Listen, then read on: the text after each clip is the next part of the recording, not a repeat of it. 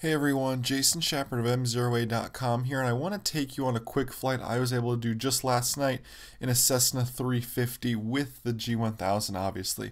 One of the biggest things I realized with the G1000 and the 350 is how extensive the run-up procedure was. I mean, between pre-flight and run-up, we spent a lot of time on the ground, more so than we did in the air. One of the great things, though, is check this out, the synthetic vision. I mean, we're rolling down the runway, and talk about knowing if you're maintaining centerline or not. You saw everything. Synthetic vision flying that thing was absolutely amazing. It helped us so much, actually, with our flight, considering we encountered a little bit of IFR. So, I mean, you have everything right out in front of you. Here we're pulling up the NextRad screen, checking our weather. No, we had a little bit ahead of us on our path to Orlando. And I'm sorry that the shots are a little bit blurry since this was taken at night. It was hard for the camera to focus. But I mean, that G1000 with the synthetic vision had absolutely everything we needed. It was such a enjoyable flight. I mean, here you can see we're going 175 across the ground.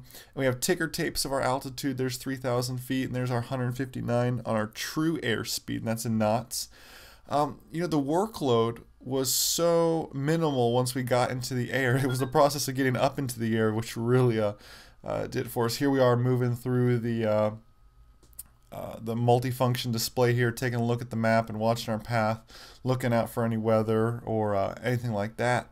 And you can see we'll bring it all the way up to the Orlando airport. We'll click on the Orlando airport here and pop up its actual airport page. You can see all the frequencies are on the right hand side there, runway distances, lengths, frequencies, and actually that's a taxiway diagram in the center there with something known as Smart Taxi. It'll actually show us our airplane, where we're located on that taxiway diagram, which makes it real nice at those more complex airports. So there's all your airport information. I mean, it was truly there's so much power and so much information there. So really had an absolute blast flying the 350 and working with the G1000 with synthetic vision.